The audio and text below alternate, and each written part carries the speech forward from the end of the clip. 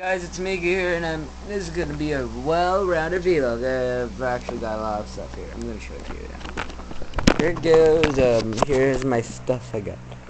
So let's start here. I got an Iron Man 2 fusion armor for 100 pesos. It's actually not really bad. Actually, just returned it to the box. It just really. Oh jeez, actually left it. We got Star Wars, the collection. The missile there. Okay. Here I got Marvel Universe Spiderman. I think it's one of the earlier ones. Got Return to Marvel Legends Dark Wolverien. And Return to Marvel Legends and Masque. Overall, it was a good day, but I had to wait a little bit. But to be honest, we're actually worth it. This, I'm gonna open this thing up. I'm gonna actually try to do my best to actually post how much this is worth on the internet. I'll try to do it for at least everything, how much they are worth.